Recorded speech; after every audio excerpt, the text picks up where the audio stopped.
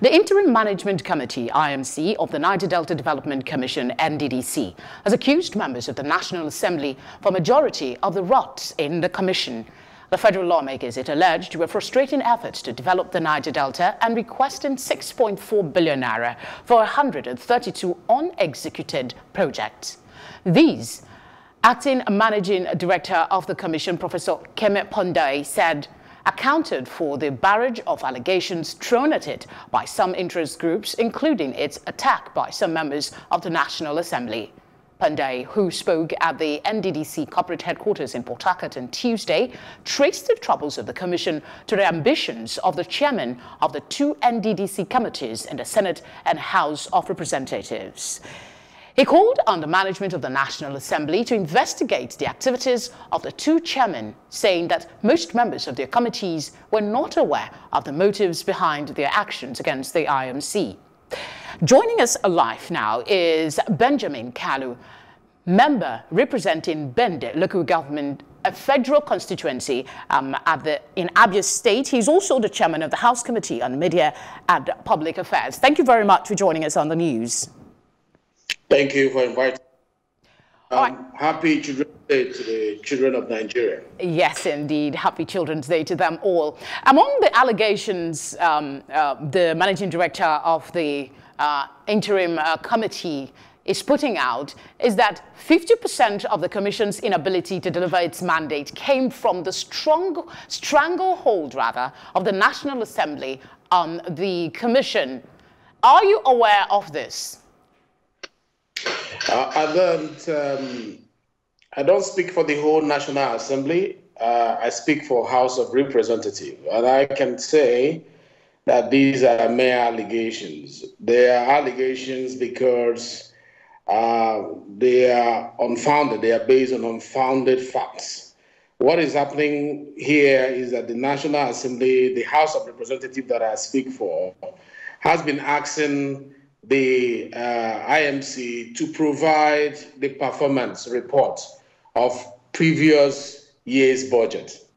It affected the passing of the 2019 budget because they delayed for 17 months before they brought the performance report to enable us benchmark against the 2019 budget. It is now affecting the 2020 budget because they just dropped the budget without any performance report as well. All we ask, bring your performance report so that we know how accountable you are, how you spend the money of Nigerians. That is what we ask for. Now there have been allegations thrown up and down that we delay the budget one and that we are not in support of the forensic auditing and that we pad the budget. On the forensic auditing, we showed commitment, a political will to support the directive of the president, who gave the directive for this forensic auditing to be done because it's healthy for the region.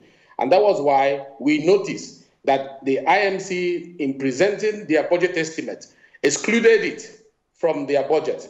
It was the National Assembly that noticed this gap, and the mandate of the leadership of the National Assembly, in order to comply with the directive of the president, asked us to put it in there as a budget line.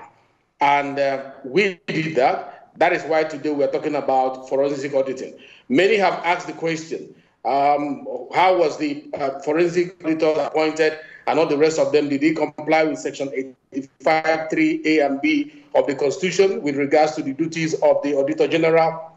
It's one of the things we'll observe when we go for our investigative proceeding, which has been instituted by the resolution of the House based on the motion moved by the Deputy Leader of the House. Now, does the forensic auditing affect the function of the House of Representatives in carrying out the mandate given to us by 88 and 89? The answer is no. The executive have ordered forensic auditing. We also need to do a fact-finding to equip ourselves in anticipation of the result that will come from the forensic auditing, because there is a little doubt whether the rules of natural justice is going to, be upheld to the letter. In law, we say, a man cannot be a judge in his own case. The supervisory ministry is overseeing the IMC, the NDDC, the supervisory ministry is also supervising the forensic auditing. I mean, we want to investigate and see that there's transparency in doing that. Okay, let me ask about the investigation. These issues have been going on for a while. We'll talk about some of the allegations later, but this investigation that you're talking about, how soon are you expecting a report from the investigation that you can act on? We have sent out letters for the necessary to the necessary agencies to submit their report on what we inquired. We have sent out interrogatories, questionnaires, and they have been bringing in these reports. In no distance time, we'll be inviting NDDC. They have not been invited, and nobody has been indicted. So I don't know what the panic is all about. And these are two parallel lines. All right, what we're going to do is go on a quick break, and when we come back, we'll try and reconnect with the member of the House of Representatives, Benjamin Kalu. Stay with us. Okay, you were saying something before we went on that break as regards the investigation. Yeah, I was saying that we have not yet invited the IMC. In the next couple of weeks, we'll be inviting them because we are still gathering documents with regards to what we're expecting to be cleared on. And this is just normal. It shouldn't be, the tension is so much. It shouldn't be so. When we invite other ministries or MDAs, they usually come and clear the doubts. Nigerians are asking us to ask certain questions. The people who elected us want us to get some clarifications. I don't see anything wrong with that. The life of an establishment does not come to an end because a forensic auditing is going on. That the forensic auditing is going on does not mean that the functions of the House of Rep with regards to 88 and 89 of the Constitution should stop. We need to equip ourselves with basic information in anticipation of the report that will come from the forensic auditing, so that if there is any bias, if there's any compromise, we'll be able to fish it out, because many are already asking whether the rules of natural justice with regards to Nemo Judex in Kosaswa, a man not being a judge in his own case, is not going to play out here if it's going to be upheld to the letter, because the supervisory ministry is of the IMC is also the supervisory ministry that is supervising the forensic auditing. So these are the things we will answer at the later date. But for now, they should wait until we invite them. Nobody has been indicted. So going online and on the television and accusing the National Assembly doesn't make sense at this point. If they have invited you to answer some questions, this is the invitation from Nigerians. You should answer the question. And if there are people that have gone against the law, when you come to that investigation, open up and let us know what they did wrong. Right. The chairman is not the owner of the committee, or any other person the owner of the committee. You come to the committee, you expose those people that you believe that have gone against the law, or report them to EFCC or ICPC.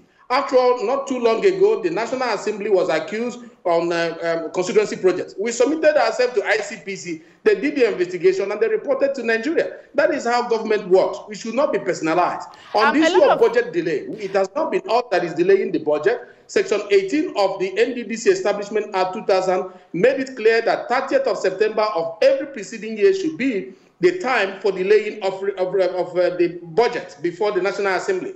This has not been complied with by the IMC. Okay, why we wait for these? Budget?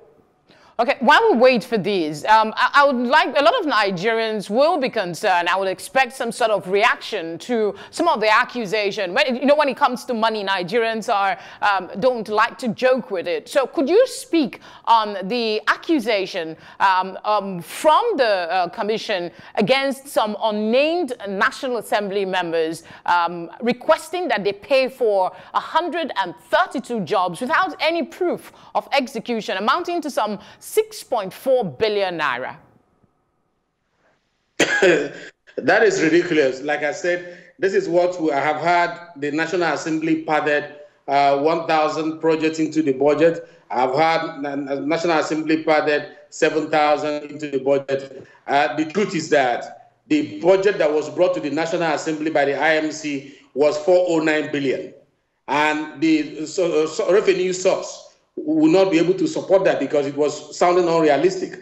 All we did was to prune it. We pruned the budget from 409 billion to 345 billion.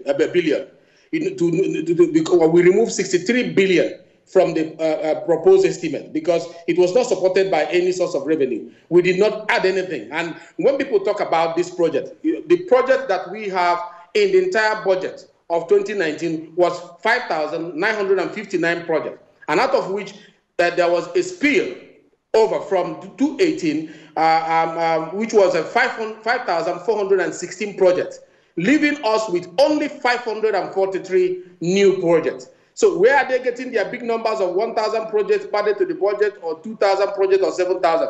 Those are unrealistic numbers and unfounded numbers. Now, the issue of 132 projects that people are asking to be paid for without executing it, that is why we are inviting the IMC. Come and expose those people. Come to us and let us know Mr. A or Mr. B wanted us to do 1, 2, 3, 4, and these are the evidence before us. And I can assure you that the no-nonsense National Assembly leadership will frown at it and take the necessary steps to discipline those who are involved. For now, I will leave it hearsay platform which bears no weight until they visit us or report those people before the various security agencies. Those are unfounded. They cannot be backed by facts. If they have facts, let them present it when we do our hearing on this. And it's going to be, the investigative hearing is going to be public. Questions are going to be thrown to them publicly. Nigerians are going to see how they respond to those questions. There'll be nothing hidden. And for somebody to come up and say, you know what, this is going to frustrate forensic auditing, I laugh at it. Is that because it is laughable? All right, honorable member. Forensic auditing. I'm afraid we're time constrained. We must say thank you very much. We hope to have more conversation on this in subsequent bulletins. Thank you so much for your time. Thank you for inviting me.